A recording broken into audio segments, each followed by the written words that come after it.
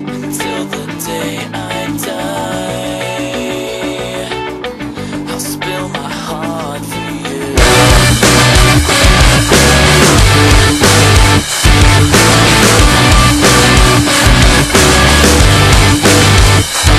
As years go by, I race the clock with you.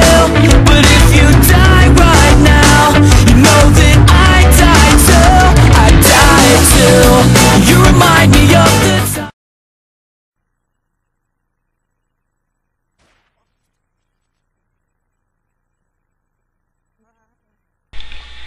What's up, everybody? Chill here to bring you a tutorial on the third-person perspective, like rundown of the map. Sony Vegas tutorial. Okay, just look what I did here. Hold on.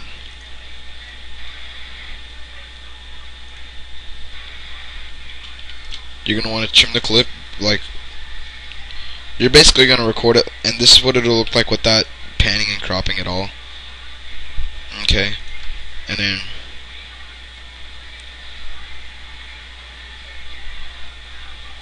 he hard aims him, and then I run over to here, and it transitions to over here. Okay, so I'm going to show you what to do here. You're going to get the shotgun out of the screen and the sniper out of the screen. Those are the two most important things. You got to make sure you can't see the shotty, otherwise it looks horrible. And now you can see, now that it looks like a real thing. Now you're going to find where you want it to transition at.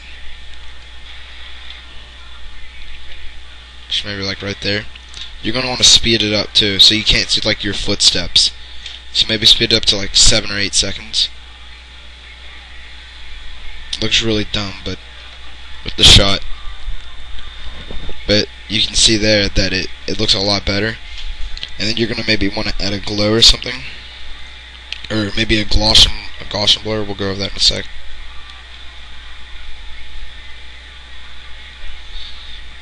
Maybe something like that. I don't know.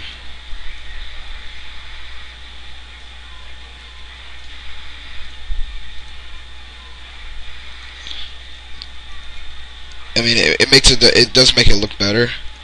You could always have like a Gaussian blur.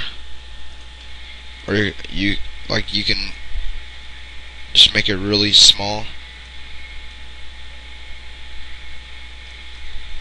It can look cool. If you turn the reds and greens off, it looks really cool to me. I love that look. Alright. Thanks, guys. I know y'all have been asking about it for a while, so there you have it. Be sure to subscribe. Thanks.